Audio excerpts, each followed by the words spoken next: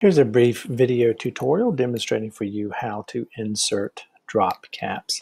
Now this just is pure and simple. It's stylistic, but it allows you to be a little bit more fanciful and elegant in terms of the visual styling of your paragraphs.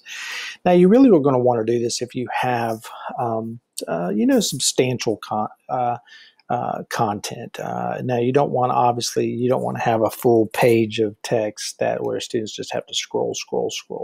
So this is something manageable, but you can see the drop caps here, this the letter I there to offset the paragraph. And so the process is really simple. So really what you're going to need is this code here all the way to the span, really up to that point.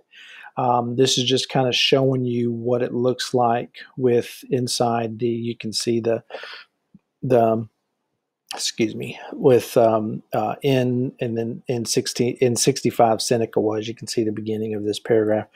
But what you're going to need is the first part of this HTML, because you need to place it, you need to frame it within the paragraph break. Okay, so we're going to come over here to my sandbox.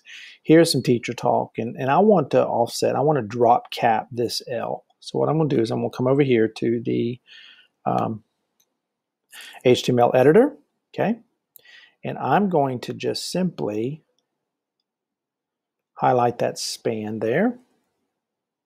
Or in this instance, let's say, for instance, let's just, for the sake of let's say it comes over like this. Okay, so what I'm going to do is I'm going to put my cursor right after the begin paragraph tag and the lorem. Okay, so I'm going to then do, did not want to do that.